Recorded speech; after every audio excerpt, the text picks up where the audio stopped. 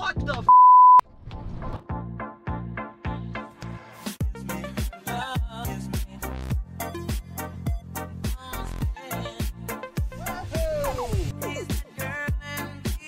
All right, so we are at my storage location where I keep all my nicer cars, and this being probably the least nice of all of them, but it's a convertible. I like to keep it out of the elements. The cats in my neighborhood back at my house like to claw at the top, so I've been keeping it in here. But what happened was back in God, this was a while ago, maybe September, I was driving this. I've been driving it for a while. I wasn't having any issues with it. When I bought this, I don't think I ever did a second video. I bought this over a year ago. The only issue it had was a coolant leak, and it's a plastic kind of elbow system down here. Well, those crack on these Cavaliers due to heat, and they start hemorrhaging coolant. That was the issue with this. Fortunately, it was not the water pump. So I changed out that plastic elbow, and the car was doing great. The other thing I did with this Cavalier, and again, I'm not sure if I filmed any of this, if there was ever a second video I did in this car, I don't recall, but I changed the fuel filter. It's very common for Cavaliers of this era to have fuel pump issues, and this car had sat for at least 2 years, maybe longer, with old gas in it. So I changed the fuel filter right after I bought it. I was driving this months ago, I think, like I said, September, October. Here we are in January of the new year, 2022. And this thing just started to, you know, was bucking as if it wasn't getting fuel. And by some miracle, I got it up into the garage here. And just as I came around that bend, it stalled out, and I rolled into this spot, and life got in the way. I never touched it again. So I've got a battery with me. I'm gonna put some power to this thing, and then I'm gonna try to get it back to my house. I got another fuel filter. My guess is that some crap that was in the fuel tank clogged up the new filter and wasn't getting the proper amount of fuel. So either that, or maybe the pump is starting to go out. Hopefully not, but I'm gonna take this thing home, put a fuel filter in it. It needs an oil change. I don't think I ever did one when I bought it, and it was here. I'll tell you now. Nope, definitely not. It was never like bad oil, but it's old, you know. I know this car sat for years and I never changed it. So do an oil change on her, fuel filter. Hopefully she'll be back on the road after that. So let me go ahead and get this battery in, and let's see what happens. I've got my 4Runner hooked up with cables. This battery, I didn't really have time to give it a full charge. It was like 12 volts, but 60% charge. So just in case. Now the 4Runner, I haven't done any other videos on it since I did a couple of improvements like the headlights. It's been doing great. I drive this thing a lot. It's one of my daily drivers. So I have nothing really to update. Took it off-roading the other day. It is a two-wheel drive, but we don't have any inclines here in Florida, so going down some dirt roads in the Everglades is no problem with those nice chunky tires it has. All right, so like I said, this hasn't ran in several months. Let's see what happens here. I vaguely even remember, all I remember is I think it stalled out as I pulled in here, and I never tried to run it again. Oop, almost. Okay, she's running.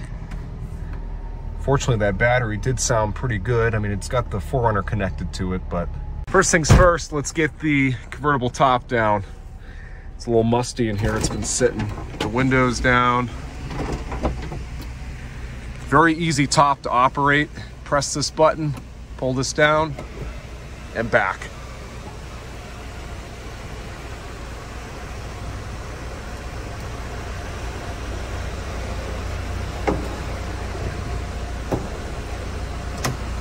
One of the reasons I love this car so much, super easy top. You can, even if you run in the store for a few minutes, it's no big deal to just throw it back up.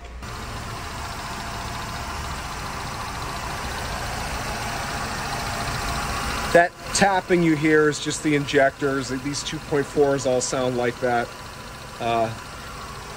It actually seems like it's running fairly well. So let's take advantage of that while it still is and get this thing back to my house. Well, look at that. All that time parked there, it didn't leak a drop of anything. I'm impressed. It's got some weepage. It's a 100-something thousand mile car, but you can see just how long I've had it sitting. A layer of filth on the windshield. Just want to check the tires. I thought they sounded a little bit flat. I'm sure they're low, but just enough to get us to my house a few minutes away. That one looks pretty good. I mean, they're low, but yeah, you can see. All right. It's always had the ABS and airbag light, the ETS light. So nothing new there. Got my code reader just in case she starts acting up and throws a code. That would be the hope. But I think truly what happened last time was a fuel issue with that filter. So as soon as I get her home, swap that out and we should be good to go. Okay, well, I haven't gotten very far here, not even a mile, and it's already starting to stutter. That's not good. I need to get off the main roads here. God forbid it does die again. I will be able to safely get out of the way. Let's just see here.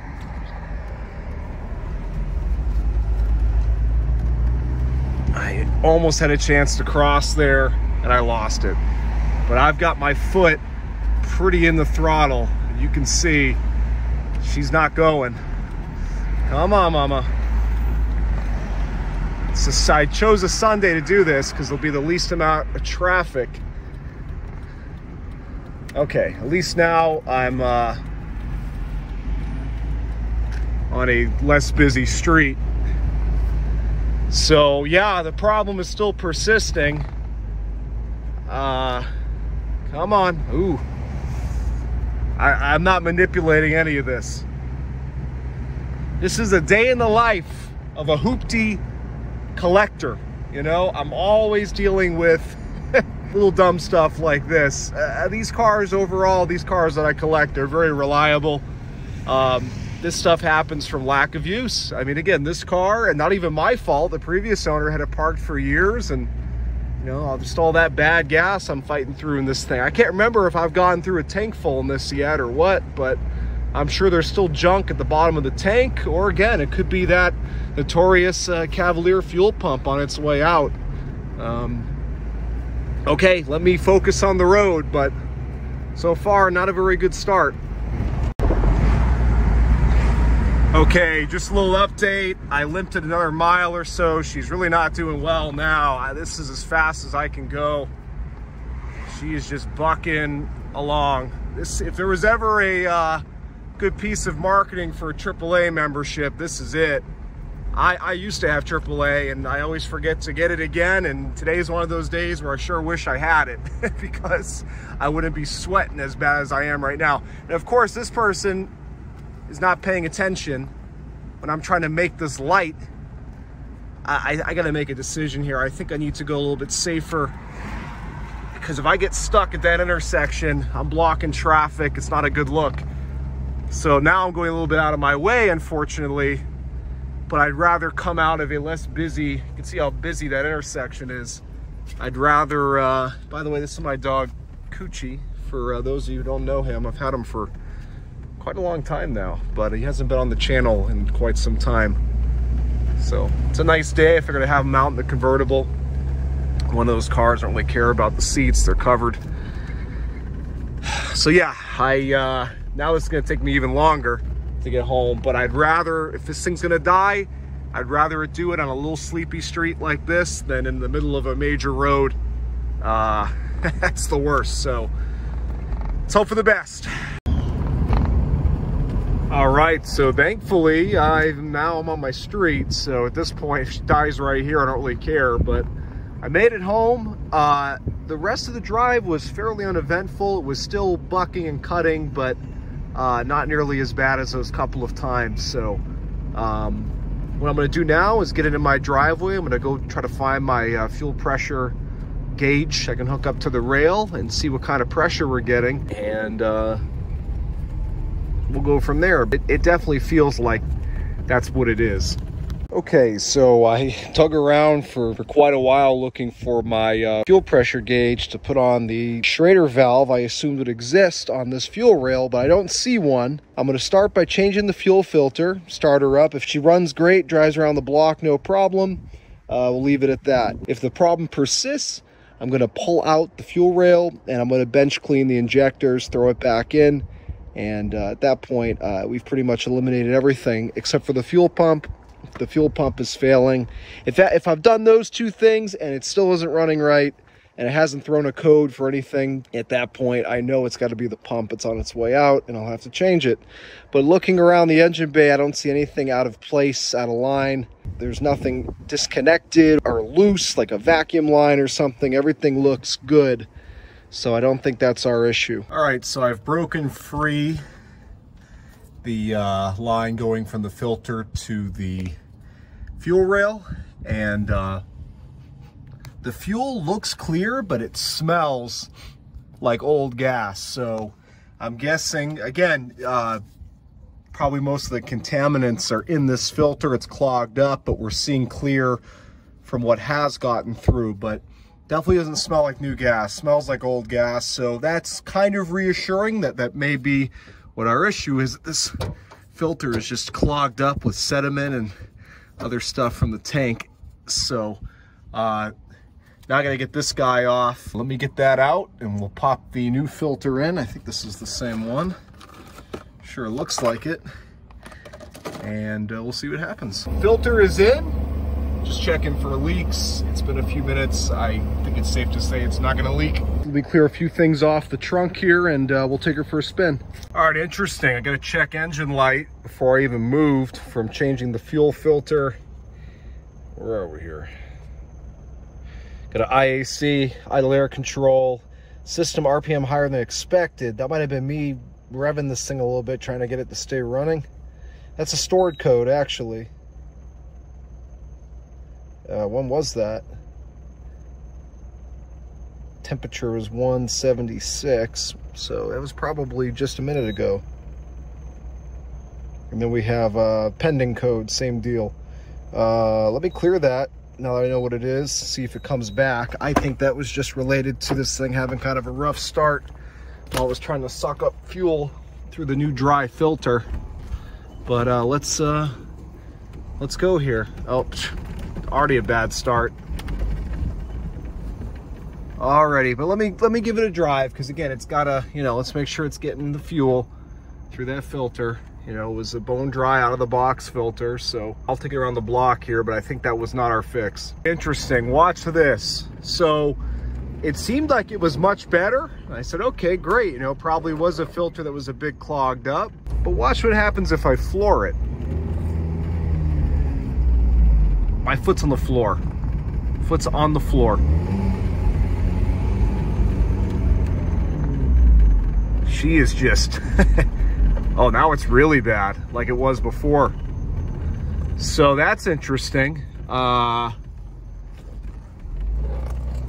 don't know, again, that could be the fuel just cutting out, but I don't know, now I'm wondering if it's something else. So initially I was thinking injectors if this problem persisted, but the one thing that's strange is it idles perfectly.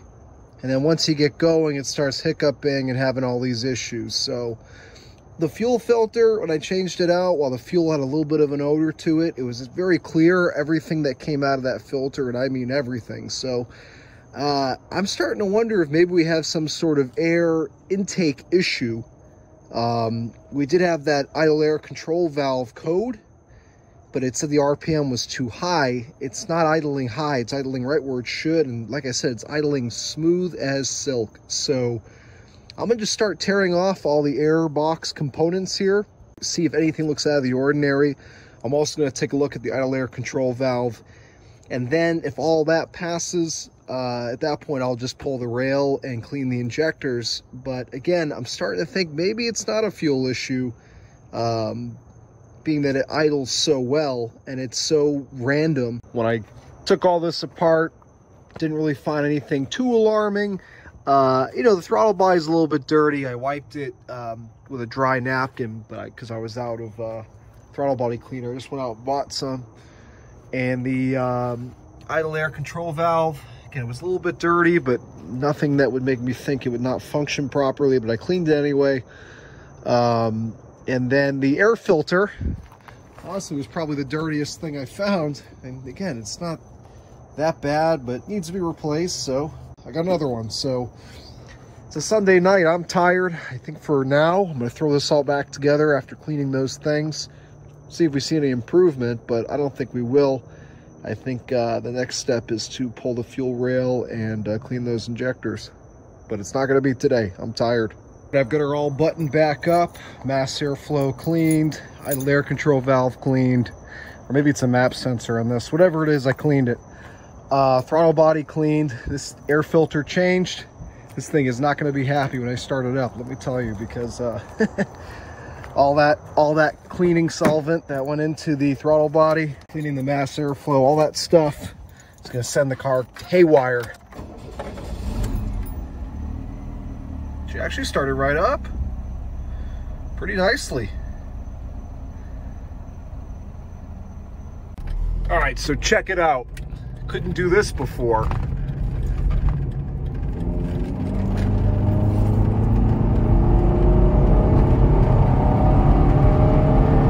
Before I tried doing that and it would just basically fall on its face. So something I did obviously improved something. And so far I haven't had the issue we were having with the stalling and cutting out, was what it felt like. Now I think the idle's just trying to relearn after I had the battery disconnected and the idle air control valve out, and I cleaned the mass airflow and I cleaned the throttle body. I threw a lot at this thing at once, so you might have just noticed a second ago when I slowed down from that acceleration that the RPMs are bouncing around. But aside from that, it's running perfect. So could have just been idle air control valve was dirty. Doesn't really make sense. Usually when you've got a problem with an idle air control valve, your idle's too high, as the code said, which it wasn't. Could have just been that it needed, you know, an air filter and a throttle body cleaning and, you know, the basics. But I'm going to drive it around a good bit more tonight and really make sure that was the solution before I put it back over in the garage. Because if it wasn't, like I said, I'm going to pull the rail, bench clean the injectors.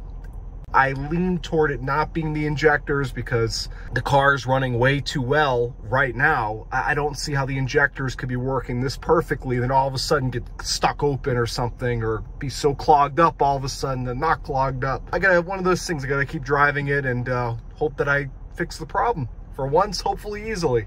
Okay, so just a little update. I got that same idle air control valve code again. It came back. Remember I cleared it earlier. So it, let me see, this was, yeah, this had to be PO 507. So it says the idle's higher than expected. The idle is obviously not higher than expected, but it could just be the malfunctioning of that IAC that was causing this thing to go haywire earlier. So I'm going to clear the code again. I'm going to drive it some more. And if that issue comes back with the vehicle feeling like it's going to cut out, I'm going to order an IAC, like 18 bucks, and the car is trying to tell me something because it keeps throwing that code. Before I cleaned it, after I cleaned it, so it certainly could be that. Well, you're not going to be able to hear me well. I'm topped out on the highway, but I think it's safe to assume that this is fixed. I mean, I'm on the highway and I'm having no issues with power. I just put the throttle down, she goes. So I think I fixed it. I think it just needed the idle air control valve cleaned, and it needed the throttle body cleaned, it needed a new air filter, it just needed a going through. Or it could have been none of that. It could have just been the fuel filter, and it took it running for a few minutes to get rid of whatever clog it had in the lines. So whatever I did, it fixed it. Because I keep getting that idle air control valve code, I'm going to go ahead and order one tomorrow. They're super cheap, and just change it so I don't have to ever worry, because I've gotten that code like 3 more times. It keeps coming back. But the car is running fine, so I I'm just giving her a real good shakedown tonight. I'm gonna take it for a real long drive, highway, city, everything in between, and just make sure the problem doesn't come back. Just reporting back in. Got the top up now, I got a little chilly. It's doing fantastic. I think a combination of all the little minor repairs and tuning up I did today fixed the problem, because I've been on the highway doing 75, 80. I can get into the throttle, no issue. I've been around town, start, stop. She is back to, I think, better than ever, to be honest. Was running well before I started having the stalling, but not this well. It feels like a whole different car. She's got all her power back. And let me tell you, these 2.4 liter kind of later quad 4 engines, while maybe not as powerful as the original quad 4, they're pretty peppy. So I think we'll call it finito on this one. One of many cars in my collection that need a little TLC. It's always nice when it ends up being something easy. You never plan for it to be, but when it is, it's a great feeling. So this is my first time ever underneath this Cavalier. Well, I took a peek a second ago, but I bought this car, never did any maintenance to it, really. I'm trying to think when I just changed the fuel filter, so I guess I was underneath the back, but never underneath the front. I knew she was a leaker. The valve cover's leaking pretty bad.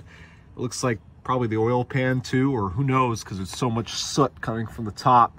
It could be that the oil pan's not leaking. This could all be residual from the valve cover, but she's a leaker, I knew that, but remember, I paid 600 bucks for this thing, so the fact that it runs and drives as well as it does, and that the repairs were so minor, not a big deal. That boot's a bit wet.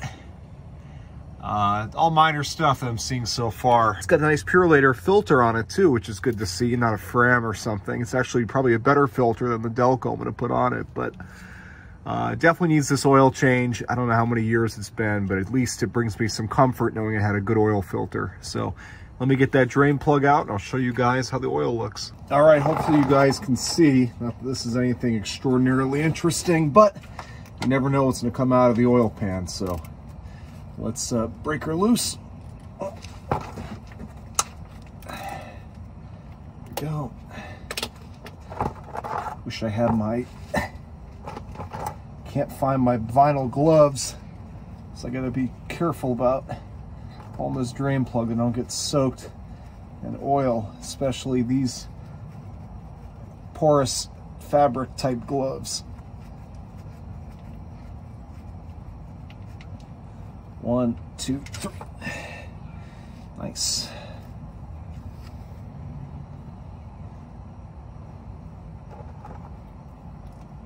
Well, it just looks like dirty oil. Let me grab the camera here. Definitely dirty oil, but it's the right color for dirty oil. It's brown, it's not black. It's not like it's extremely dirty, and so far I don't see any other colors I wouldn't want to see, or shavings or chunks of anything coming out. And I have to imagine, since the majority of the flow has already come out, so there's no sparkle to the oil. Again, I really wasn't expecting anything like that. The engine runs well. This one is looking good, so I'm gonna let that drain out the rest of the way, pull the filter, wrap up this oil change before it gets dark. All right, so the Cavalier is back in the garage, but on a good note. I forgot to film when I finished up the oil change, but nothing irregular. Oil looked good. A little bit of shavings on the magnet on the drain plug, but nothing out of the ordinary for a 20-year-old vehicle with 130K. But so fresh oil's in her. She's still running great. I think just that basic tuning up I did sorted it out, and I am going to order that idle air control valve, just because I kept throwing a code for it. They're super cheap, and I'd rather not have that issue in the future if that's what was causing the stalling. I think it was mainly the fuel filter that it clogged up again, but we'll never really know until maybe if something does happen again. Hopefully not, but I drove the heck out of it last night. I just drove it here. I drove it hard. I didn't have any issues. So I think we can say that this one for now is good. Now, on to the rest of them. So thanks for watching. Keep an eye out for the next one.